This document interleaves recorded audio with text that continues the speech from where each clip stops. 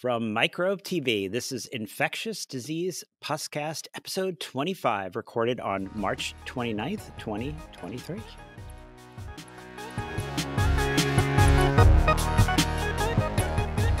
I'm Daniel Griffin, and I'm actually coming to you from New York. And joining me today is Sara Dong. Hi, everyone. I'm Sara Dong. Welcome to another Puscast. References, as always, are available in our show notes at microbe.tv, the home of our growing multimedia empire. Sara, where are you right now? I'm home in Boston. Okay, great. Yeah. So Yeah. some disturbing news, which maybe we'll get to later, but I was chatting with some of my colleagues, and they showed me, were you ready for this? You Oh, no. can buy dried cordyceps at Whole Foods as an immune booster. I'm a little Interesting. worried. I'm a little worried about that. Well, wow. Well, now I'm going to have to go look it up after we All right. look at this. Well, Puscast is a review of the ID literature for the last 2 weeks that we found interesting or entertaining. So, on to the literature, shall we? All right. Starting with viral. Remember to listen to This Week in Virology, clinical updates for timely viral related information.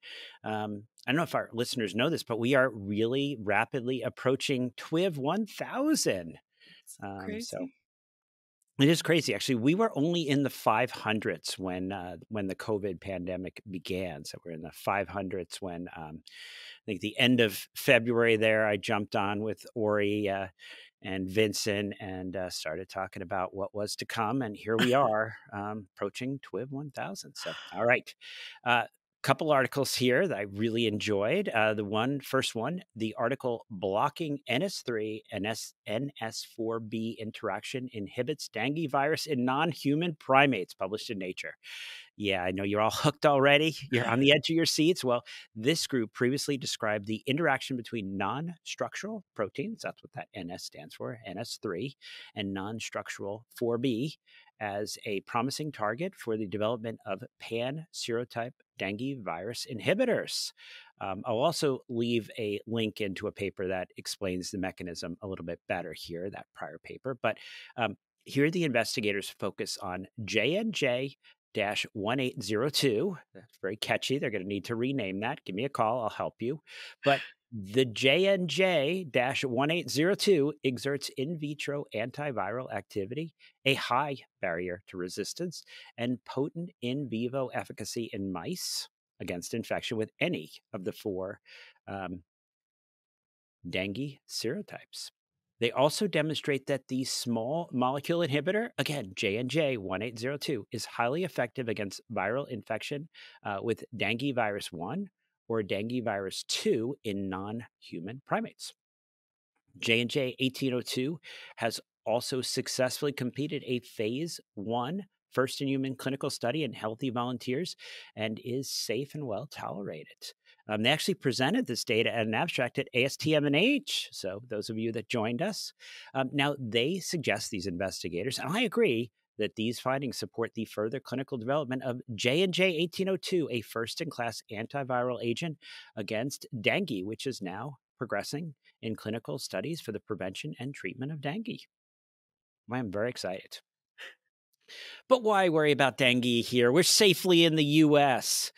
Well, in the recent MMWR Notes from the Field, first evidence of locally acquired dengue virus infection, Maricopa County, Arizona, November 2022. How come I'm always in these places when things happen? I just got back from Arizona. Well, we hear about an interesting report. Here they report a case of dengue identified in a Maricopa County, Arizona resident. The patient A, was admitted to a hospital in October 19 for a dengue-like illness, 7 days after traveling to and remaining in Mexicali, Mexico for less than 4 hours. Patient A was hospitalized for 3 days and subsequently recovered. covered, got all better.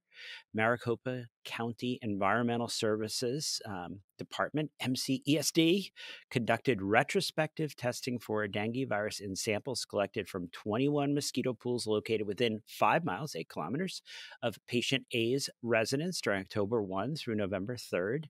A sample collected from one mosquito pool on October 5th was positive for the dengue virus. Whole genome sequencing by CDC's dengue branch later revealed that closely related dengue virus 3 strains, not known to be circulating in the patient's travel region, were identified in both patient A and pool A, suggesting local dengue transmission. Yeah, I read that one too. It's really interesting. And I had no contact. Not me. My paper that I have in this section is from OFID, Respiratory Viral Infections in Recipients of Cellular Therapies, a review of incidence, outcomes, treatment, and prevention. So this is a lovely review of, as mentioned in the title, the epidemiology and clinical aspects and management options for respiratory viral infections, specifically in the setting of these adoptive cellular therapies, which many of the people listening probably know, but are salvage therapies or treatments for patients with refractory hematologic disease. So T cells and NK cells that are genetically modified to express chimeric antigen receptor. So all I have to say, CAR T cell therapy. So the authors found that the incidence of respiratory viral infections after CAR T ranged from 8 to 20% in that first 30-day window after receiving their infusion. They also found poor outcomes and higher mortality in these patients, which I think is not too surprising. They have a really nice outline of the timeline from CAR T cell infusion and phases, which are very similar to the diagrams that people may know of infection timelines after, for example, hematopoietic or solid organ transplants. So that's in figure 1. And then table 2 is a really nice summary of some of the preventative and therapeutic options, because in the paper they go virus by virus. And so I think one of the major keys here is to remember that these patients' risk factors are also more than just the impact of their CAR T cell therapy, that many of these patients have had pretty significant exposure to other lines of immunosuppressive therapy. But I also mentioned this to shout out the author Rita on this paper, because we do have a febrile episode that we just recorded on ID complications of CAR T cell therapy. So that should be out in May, give or take, and will pair really nicely with this paper. All right. Yeah, I find this a fascinating field. So exciting to listen. Excited to listen to that Bebrel episode. Yeah. The article, "The Evolving Japanese Encephalitis Situation in Australia and Implications for Travel Medicine," is exactly that, important for travel medicine and travelers. We see here that reporting of locally transmitted human cases of Japanese encephalitis virus in 2 consecutive summers in southeastern Australia likely reflects establishment of endemic transmission across a large part of subtropical and temperate Australia. Ongoing seasonal transmission is likely being driven by La Nina conditions and increased frequency of extreme weather events driven by climate change. The epidemiological situation is still evolving in Australia, and risk areas may change over time. I think they're going to expand, by the way. In recent decades, documented Japanese encephalitis virus transmission has been limited to Asia, Papua New Guinea, and Australia, but the epidemiology of the disease is changing, and many areas, including the Pacific Islands, Southern Europe, the United States, and Africa, remain receptive due to the presence of competent mosquito vectors and vertebrate hosts. All right, now we're moving into bacterial. I just was enjoying this week in microbiology TWIM, so be sure to listen. There's some interesting stuff. They were discussing Pseudomonas and quorum sensing. Okay, I've got you there. All right, another article on oral antibiotics for endocarditis. attainment of target antibiotic levels for oral treatment of left-sided infective endocarditis. A POET sub-study was published in CID. I mean, I know I'm back on the wards at Columbia because when I was making my comments about the Delphi consensus guidelines for much of endocarditis, the second-year resident actually started to discuss the POET trial only at Columbia. Recently, well, maybe not only at Columbia, I was hopefully to say maybe elsewhere. maybe not just that, yes. Recently, a prominent clinician at a major academic center, this was not Columbia or anywhere in Boston, I dare say, shared an article on oral step-down therapy for endocarditis that showed superiority to oral step-down therapy, same one that we talked about, then went ahead and commented, not a fan. I was a little bothered. This is not sports. This is science. We're not fans. Our listeners know well that I am not a fan of eminence-based medicine, which involves making the same mistakes with increasing confidence over an impressive number of years, while the eminent physician's white hair and balding create the so-called halo effect, and the luminometer can measure the optical density produced by the radiance of this fine white hair. Show me the science, and here the authors do. In the POET, partial oral endocarditis treatment trial, oral step-down therapy was non-inferior to full-length intravenous antibiotic administration.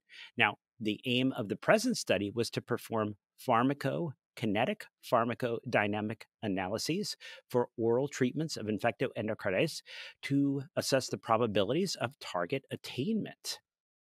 I can think of a lot of clinical pharmacists that are very excited about this, but plasma concentrations of oral antibiotics were measured at day 1 and 5.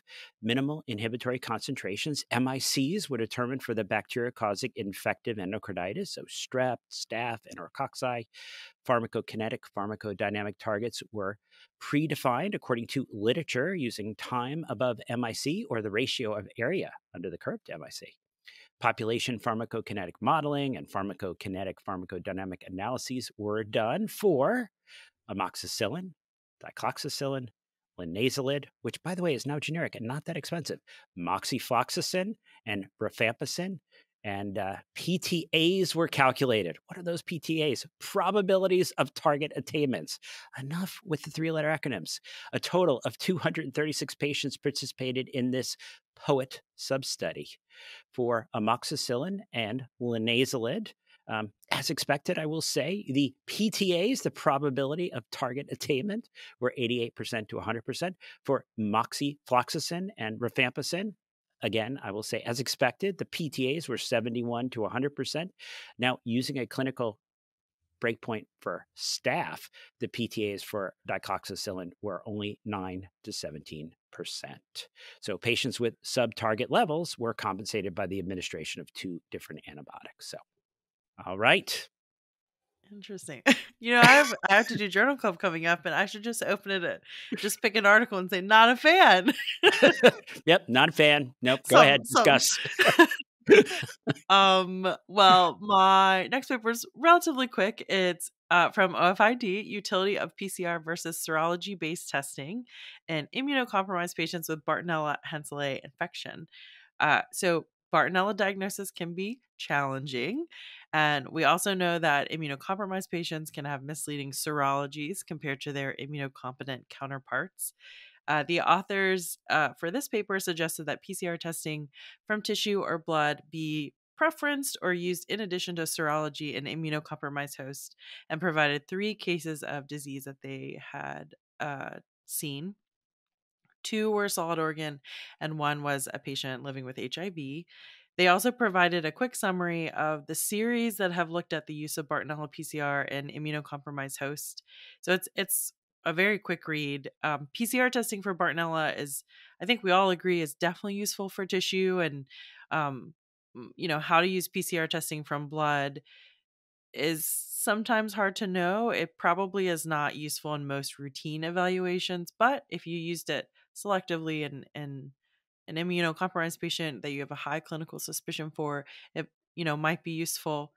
This actually came up when I was on service recently, and when do we really need to get the PCR from the blood, and how it's just not that great a test. But if you can't rely on serology, then you're kind of stuck. So that sounds like pretty much everything that we do in immunocompromised ID. We just do our best.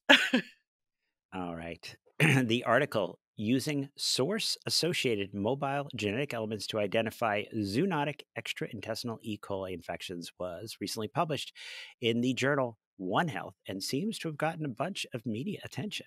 So, the idea that E. coli UTIs, the concept that they are caused by foodborne E. coli, was actually proposed as early as the 1960s and suggested as an explanation for both, you ready for this? UTI outbreaks and sporadic cases. UTI outbreaks? There could be UTI outbreaks? What's going on? Well, first, I must say this is an interesting concept, that of UTI outbreaks.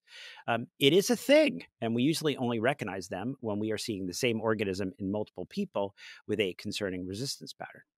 As ID docs, often we don't even get called to manage those UTIs or pyelonephritis. And these folks get doled out to hospitalists or managed by their primary care folks. So this may even go unnoticed. Well, they performed this study at the Flagstaff Medical Center out there in Arizona. Again, having just returned. Yes, right there on Route 66, where everyone goes to get their kicks.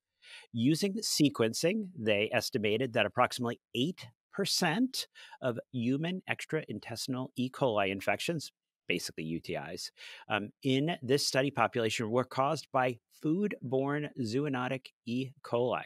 They even have like a 4-letter acronym, FZEC, the FZEC. I'm not sure how to pronounce that. Now, I am curious if vegetarians have 8% fewer UTIs. Actually, there are a few papers, such as the paper, The Risk of Urinary Tract Infections in Vegetarians and Non-Vegetarians, a Prospective Study. I will leave a link into that, but that was published back in 2020 and did show a lower incidence of UTIs in vegetarians. But I will comment, they were looking at vegetarian Buddhist monks in Taiwan, so I am not sure how generalizable this is.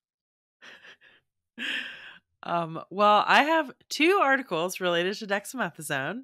The first is from France and the second one's from the Netherlands. And they're well, at least the first one is one that I think probably comes up more for the ICU teams that see these patients, but I think that we as ID docs are probably involved in some of those conversations.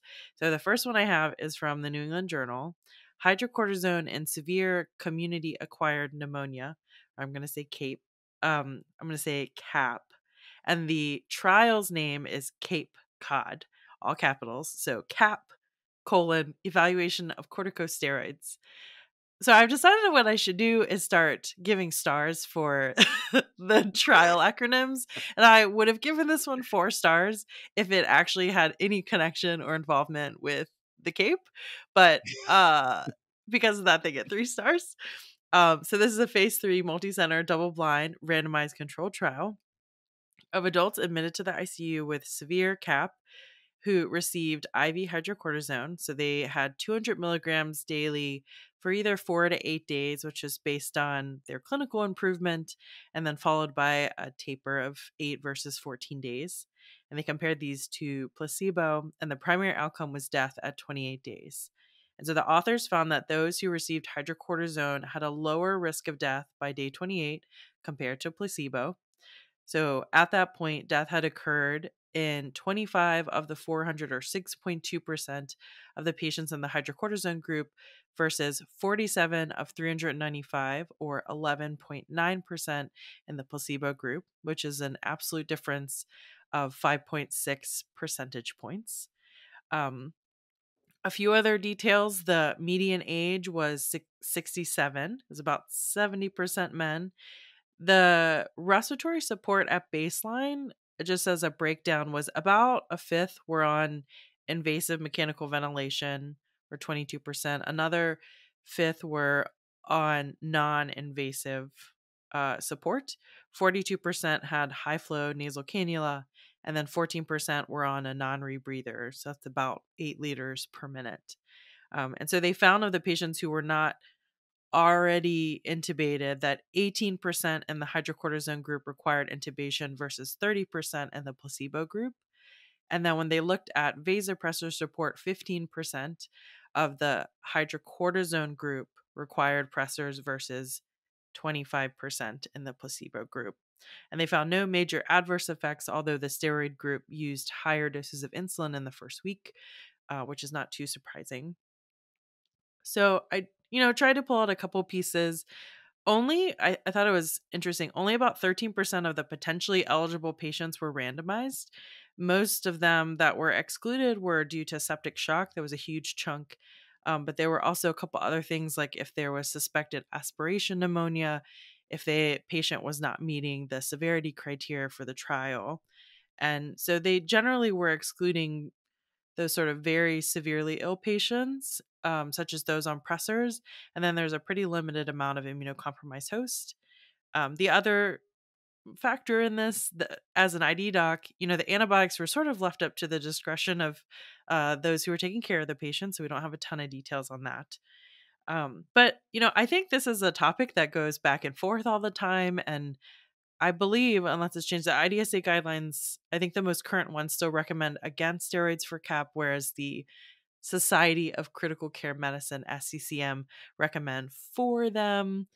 Um, One interesting point, if you look a little bit closer, they looked at the patients and stratified them by their CRP as well, and did find that the steroid was most beneficial among patients with a CRP over 15 milligrams per deciliter, which I think makes sense. They have more inflammation. But I guess my takeaway is not totally different than what I probably already thought beforehand, which is that I think steroids probably are beneficial in the right subset of very sick ICU patients that don't have a contraindication. But how much of the benefit is hard to say, and but certainly in this trial, less people ultimately needed intubation, even if you sort of ignore the mortality question. So So you're going to say you're a fan of this paper, other than they need a better title. yeah, but what I didn't do is I didn't research to see if perhaps there is a cape that they could have been referencing somewhere else in France that also is called Cape Cod. I did not do my research, to be Okay. fair. Yeah. Another cape where they go fishing for the cod. Yeah. All right. And then my second one that I thought was interesting and I pulled is from eClinical Medicine. It's adjunctive dexamethasone treatment in adults with Listeria monocytogenes meningitis, a prospective nationwide cohort study. So, this was a prospective look at community acquired Listeria meningitis, which actually counted for about 6% of their overall bacterial meningitis cases in this group. So 162 of a little under 2,700 episodes of bacterial meningitis. They found that adjunctive dexamethasone was associated with an improved outcome. So if they found that the dexamethasone, which was given at 10 milligrams 4 times a day, at the time of the first dose of antibiotics. That happened in 58% of the patients.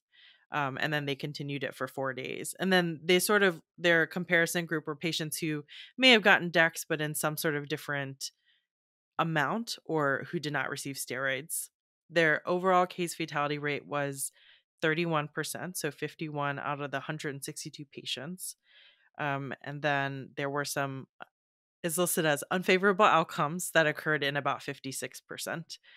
Um, so I pulled this out because I think of steroids with initial antibiotics and bacterial meningitis as an intervention for strep pneumo. And I don't know that I had really thought that much about how there's guidance to hold it if you suspect that you have Listeria meningitis. And that guidance is based on a French nationwide cohort study called Mona Lisa, which gets 5 stars, which showed increased mortality in those who received Dex. And so the authors tried to point out some of the discrepancies that might have led to the difference between their study and this French cohort Mona Lisa study, such as larger numbers of included patients to perhaps assess differences between the groups, and then different timing of the treatment, such as the steroids and potential selection bias. So these usually end with like, oh, it would be great if we had an RCT, but I suspect we're not really going to get an RCT for this question. But it seems like it's enough to say at least it's probably not harmful if the patient already received steroids, or that there's probably not an urgency to stop it. Um, I did for this one, take a peek at the supplemental information because a considerable portion of the patients who were found to have listeria, bacterial meningitis, did not get initial treatment targeting that bug.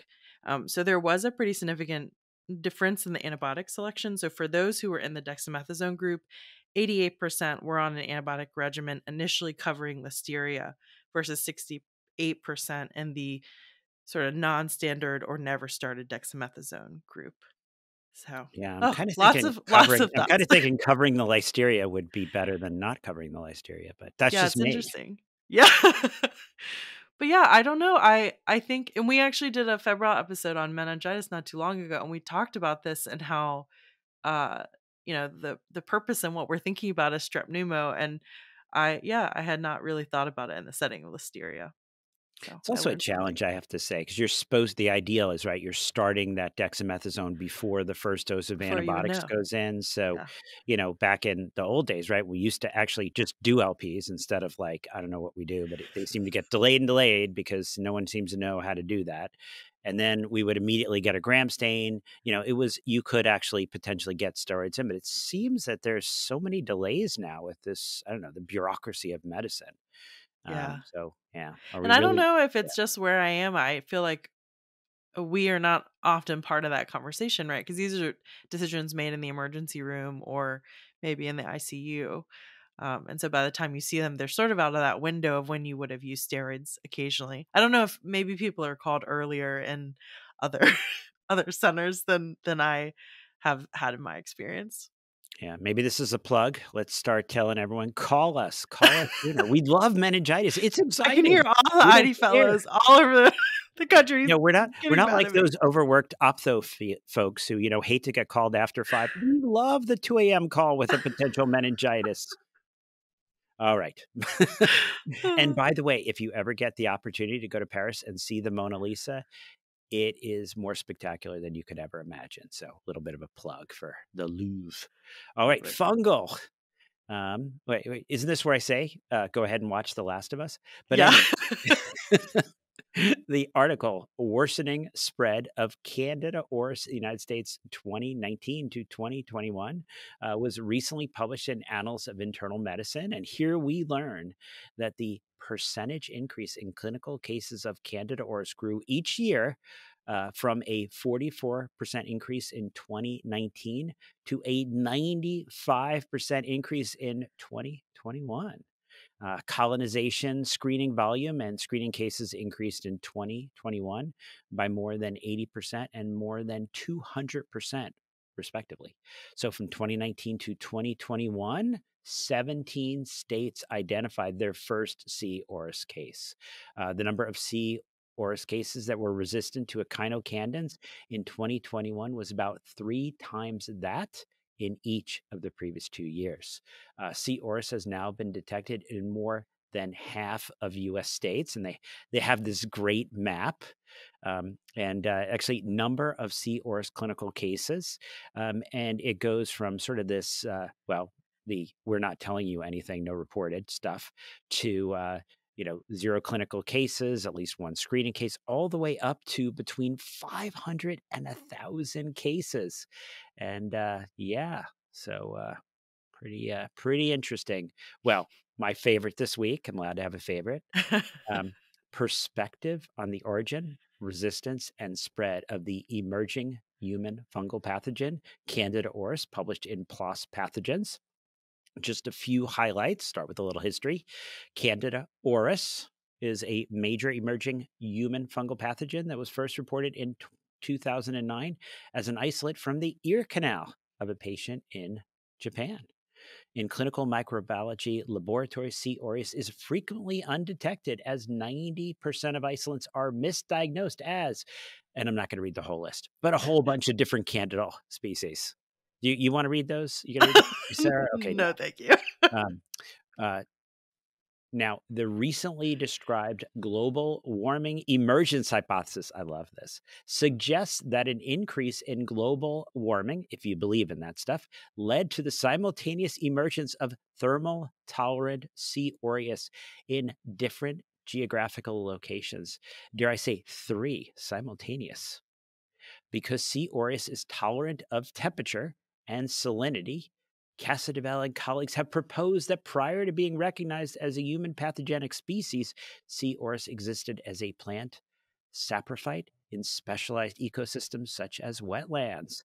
In support of this hypothesis, Aurora and colleagues recently described the first environmental isolates of C. aureus from a sandy beach, just when I thought it was safe to go to the beach, and a salt marsh wetland in the Andaman Islands, India.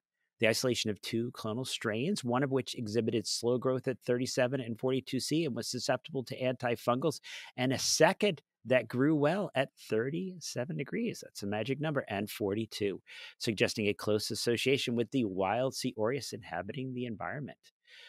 I will agree with them. They say these findings suggest that C. aureus existed as a slow growing, and drug susceptible pathogen, which acquired thermal tolerance initially as a consequence of global warming and then developed drug resistance after its adaptation in humans. Overall, about 90% of C. aureus strains have acquired resistance to at least one antifungal drug. 30 to 41% resistant to two drugs, and about 1 in 25, about 4%, are resistant to all three classes of antifungals. Now, if this caught your attention and you're wondering how concerned you should be as you watch The Last of Us, I will leave in a link to a great paper from 2019 by, again, our buddy Arturo Casadevall, big fan of the convalescent plasma, on the emergence of Candida auris, climate change, azoles, swamps, and birds, published in MBio. Love it. Canada horse is getting so much attention in the press that I feel like recently I've had a lot of patients ask about it. They're like, "Oh, Canada, I heard about that on the news," and you're like, "No, no, no." Well, I hope I hope that's not what's going on here. Yeah, I get the same thing. Like, I got a little bit of a cough, doc. Could it be the Candida auris? I'm like, No, I really? hope not. It's in the differential, but really low But down. if I keep doing that, then I'm going to be wrong at one point. One day. I picked one fungal paper for this episode. It's a narrative review from Transplant Infectious Diseases, Invasive Aspergillosis in Liver Transplant Recipients. So the incidence of aspergillosis in liver transplant recipients is low, 1.8%. Generally occurs in the first 3 months post-transplant, but it is associated with disseminated disease and high mortality of about 50% in most of those cases.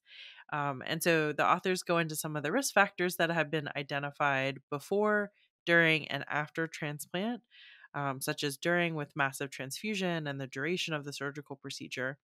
And then they pointed out some other information in there about the increasing cryptic aspergillosis species that are out there, and the resistance of Aspergillus fumigatus to azoles. So just like a nice summary and an overview.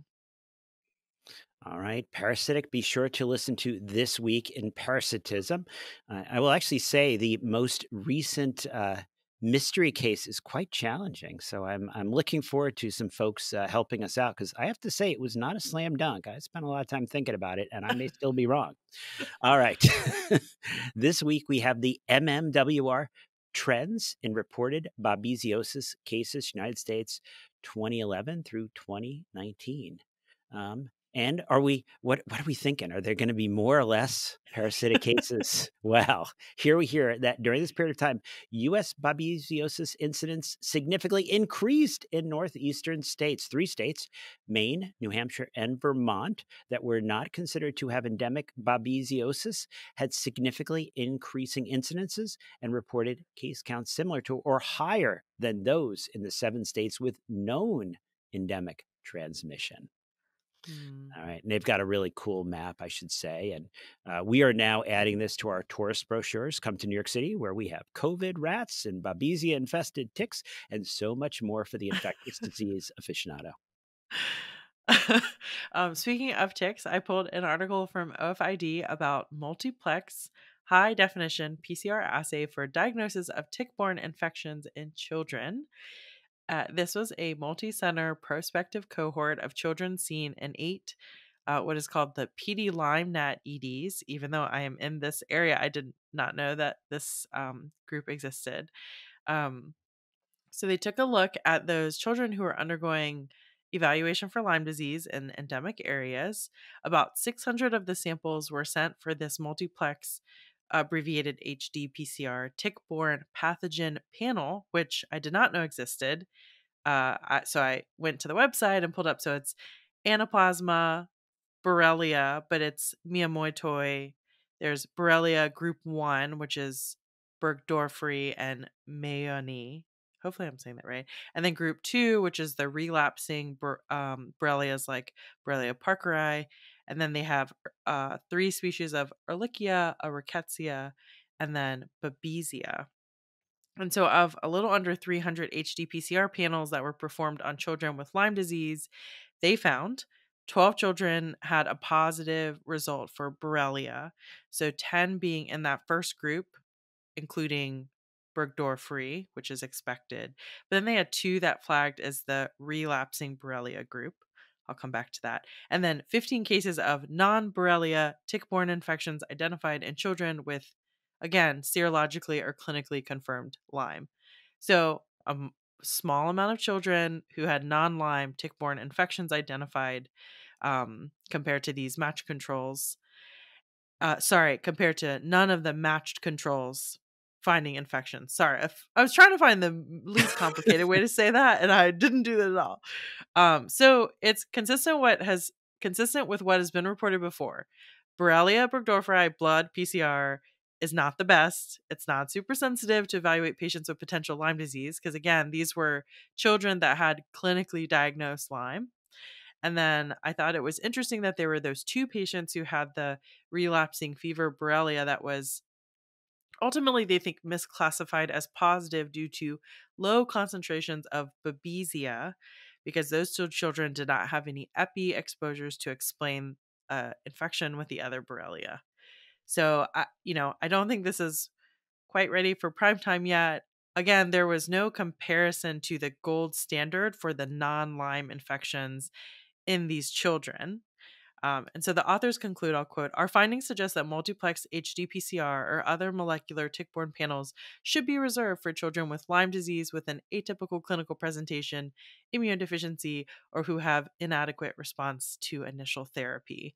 But I think in those settings, those patients are probably getting the specific targeted test otherwise. So I would assume that the hope with this type of panel would be a patient comes in to an ED in an endemic area and you send off this panel and we find out what's going on.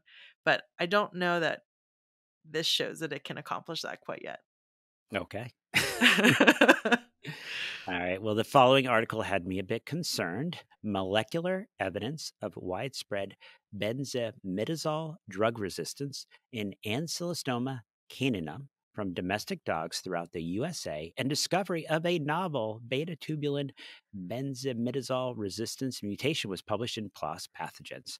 Now, here the authors report that deep amplicon sequencing of A. caninum eggs from 685 hookworm positive pet dog fecal samples revealed that 2 common resistance mutations were widespread across the USA, with prevalences of 49.7% overall mean frequency, 54%, and 31% overall mean frequency, 16.4 for these different mutations, respectively. I'm a little concerned, I have to say. Like, I'm not sure how good people are. Like in the old days, I don't know when those really were.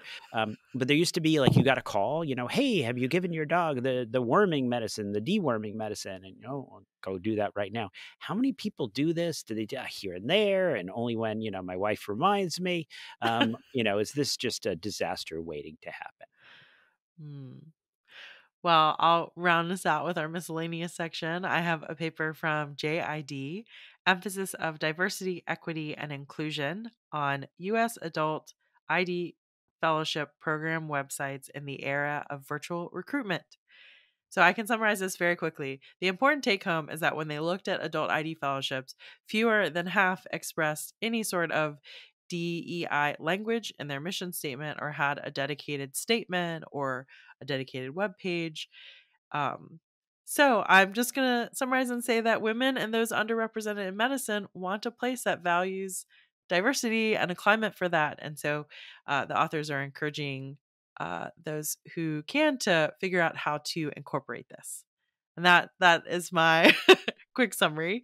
That brings us to the end of Puscast. As always, the references for the show are available at microbe.tv, the home of our multimedia empire. You can find the Infectious Disease Puscast at Apple Podcasts, also at microbe.tv/Puscast. We'd love to get your questions, comments, and paper suggestions, so keep them coming. Send them to puscast@microbe.tv.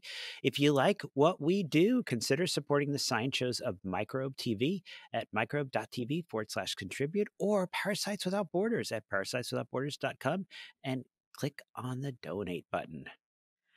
I'm Sara Dong. You can find me on Twitter at swindong, at Febrile Podcast, or at febrilepodcast.com.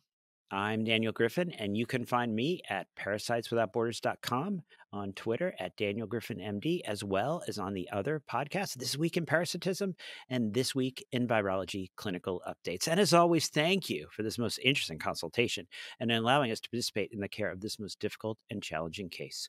We shall continue to follow along with you. Thank you, end dictation, and goodbye. Thanks for listening. We'll be back in 2 weeks. Another Puscast is infectious.